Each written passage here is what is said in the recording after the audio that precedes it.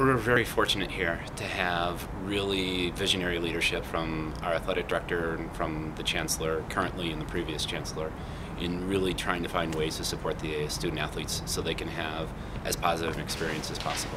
I probably spend half my time working with athletes individually, and then the other half of the time is working with teams as a whole, working with coaches and just kind of helping the department as a whole create a positive environment, that really promotes success the right way.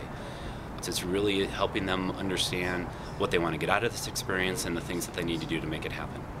And really trying to help them be proactive, take initiative, take ownership in making it happen, that just showing up is not going to be enough to really achieve at a high level. If you do the same things everyone else is doing, you're going to end up average. That's kind of the definition.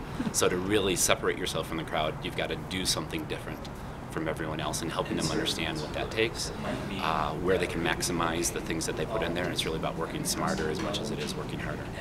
And then making sure that our teams understand how to work together as a group, how to function well, trying to get people with different interests, different goals together on the same page to figure out how they can satisfy their individual needs working together as a team, and really helping our coaches make all of this happen.